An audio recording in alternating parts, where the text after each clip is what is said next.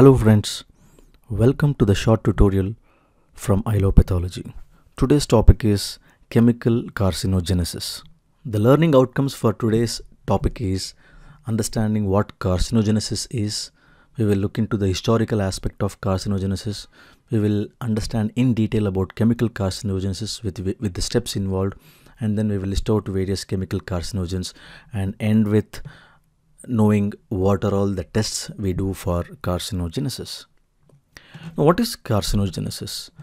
It's also referred to as oncogenesis, which just means mechanism of induction of tumors.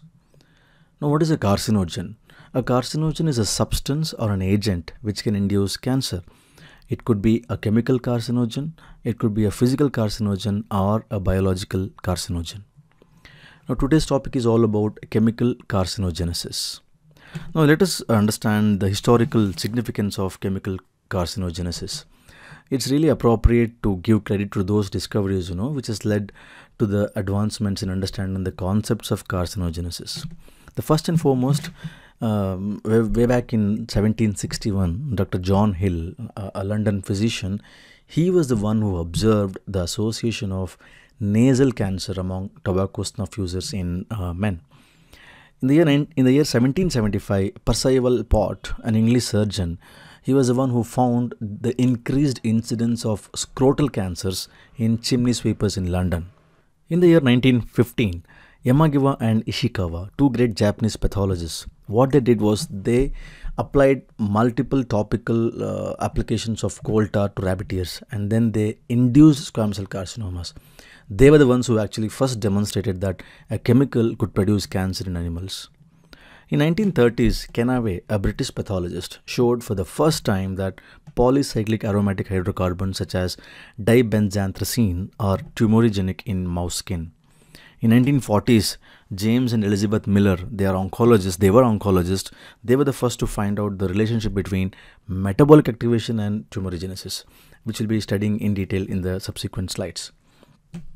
Now, the basic mechanism of chemical carcinogenesis is induction of mutation. It is a multi-step process which involves initiation, promotion, and then progression.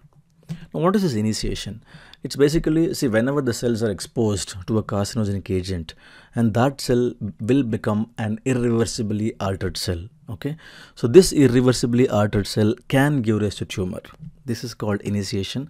The initiators involved are, it can be direct acting carcinogens or indirect acting carcinogens.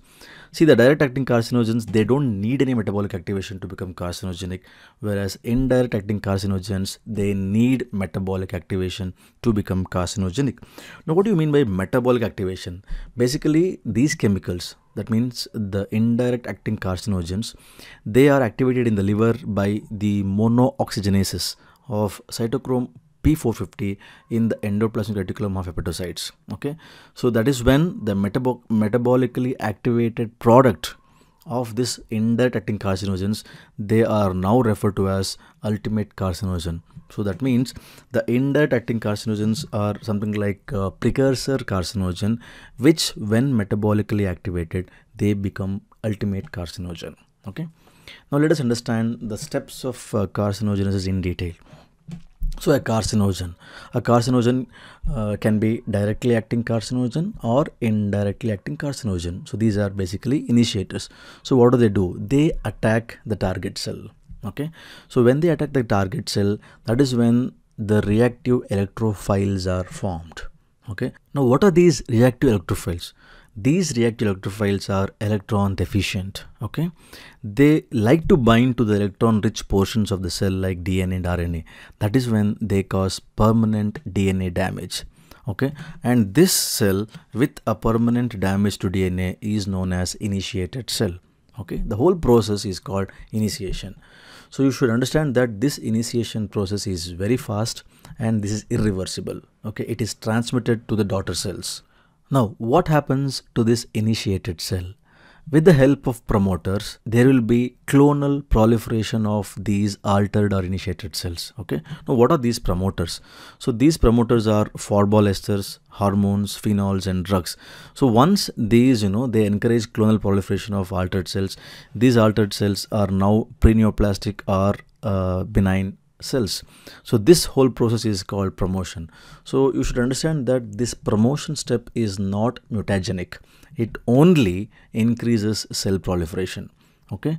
One of the most important thing here is that the promoter must be present for a longer duration. Okay, it could be in weeks, it could be in months or years in order to be effective. Okay, and it is always reversible. This particular step is always reversible. Okay, now these pre-neoplastic cells are benign clones of cell, they will turn into malignancy eventually, and this process is known as progression. Now what happens in progression is that whenever there is a lot of clonal proliferation, that means to say that it is more prone for development of more and more mutations. Whenever there is more and more mutation, that means there is more and more damage. So basically it's because of the genetic and epigenetic mechanism where the benign clone progresses to malignant clone of cells. Okay, here the cell proliferation is independent from the presence of stimulus, and this is irreversible. Okay, it means faster growth. There are features of invasion, there are features of metastasis. All these things occurs in this particular stage of progression. Now let us understand the various experiments which have been done to demonstrate the initiation and promotion.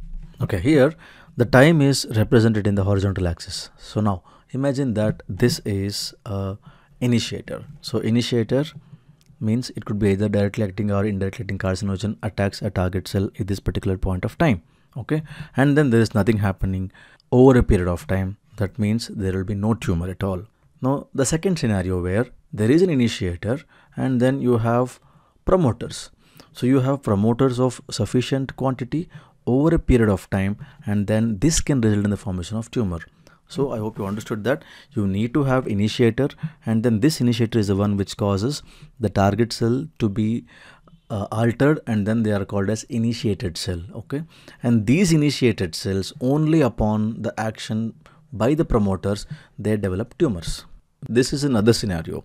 So it is not that the target cell or the initiated cell has to be exposed to promoter immediately. Okay, there can be some considerable time gap.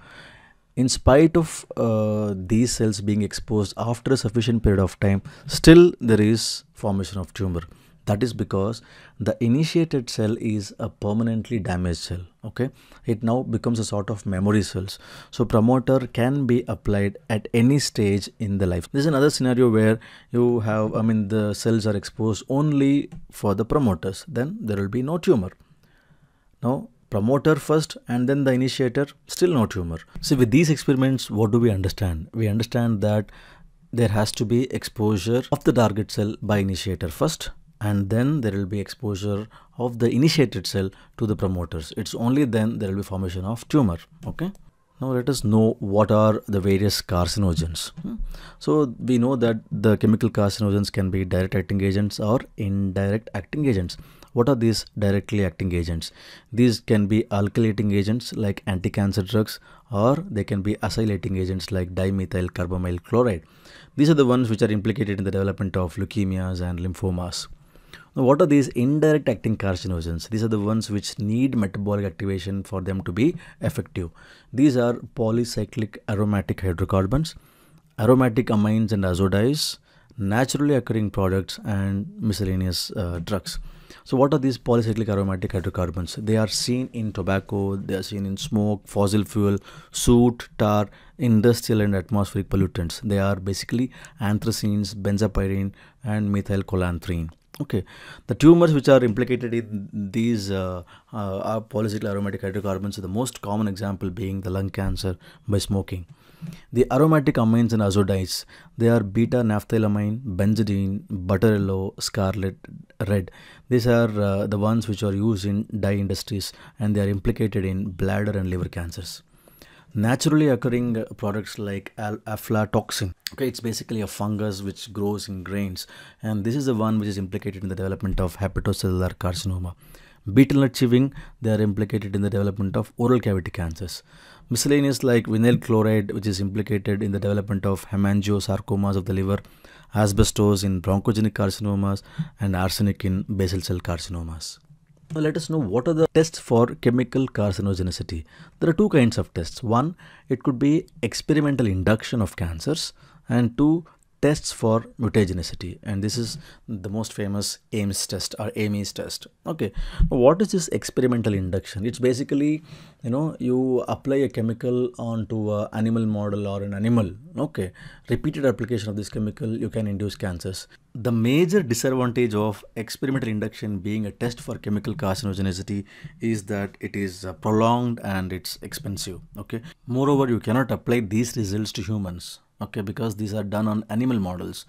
You cannot apply these to humans because every species react differently to a different carcinogen. Okay, now then you have another test called test for mutagenicity, which is also referred to as the Ames test. Now, Bruce Ames is a professor of biochemistry and molecular biology at the University of California.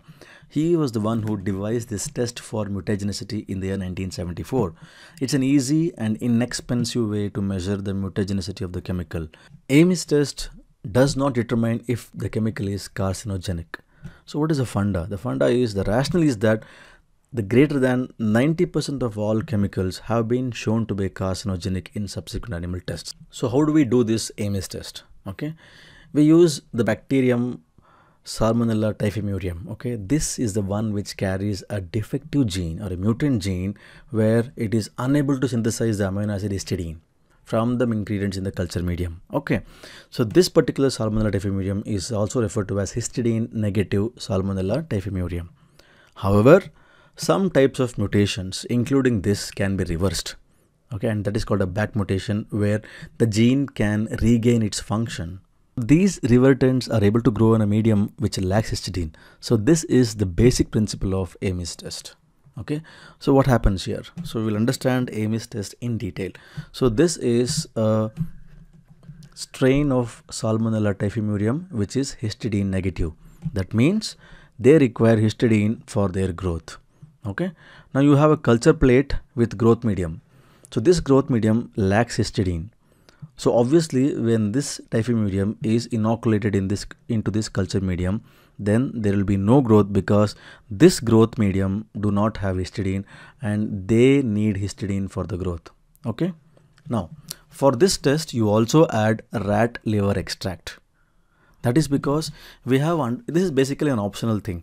We know that some chemicals like indirect acting chemicals or carcinogens, they need metabolic activation for it to be carcinogenic. Okay, so that is why it's always good to have rat liver extract in the test, included along with strain of Salmonella typhimurium. So the mixture of these two, that is the strain of Salmonella typhimurium which is histidine negative and the rat liver extract, is inoculated onto the culture plate with the growth medium which lacks histidine. Okay, now what do you do next? You create a well in the culture plate and then place the chemical to be tested in the well. This chemical diffuses. Okay, now then after this you just incubate. Now two things can happen. One, imagine if this chemical is mutagenic, or if this chemical can be able to induce mutations in this particular strain of histidine negative, so this mutation can be reversed. So the strain of Salmonella typhimurium which is histidine negative becomes histidine positive.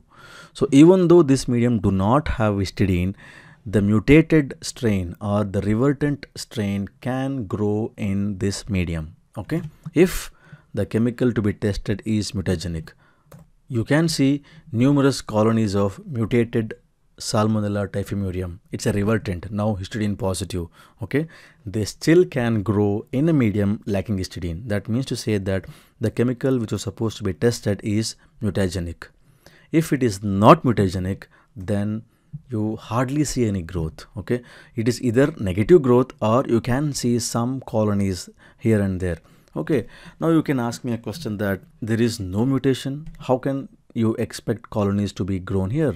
That is the reason for this is some strains of Salmonella typhimurium can undergo spontaneous mutation. Okay, so this spontaneous mutation do not require the addition of any chemicals or carcinogens. So that is the reason why you can expect some colonies to be grown. But note that the colonies grown here and the colonies grown here is entirely different. Here it is studded with colonies, whereas here it's only occasional one or two rare areas of colonies. So this is how you do a test for mutagenicity, and this is called Ames test. So that completes this short tutorial on chemical carcinogenesis, where we understood what a chemical carcinogen means.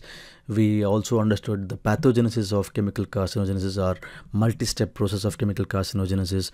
We studied in detail about Ames test, which is one of the important tests for mutagenicity. Thank you very much for watching. If you want to know more about this topic as a PowerPoint presentation, or if you want to download more and more topics, you please visit this website, ilovepathology.com. And please don't forget to like, comment, and subscribe. Please do share. Thank you very much.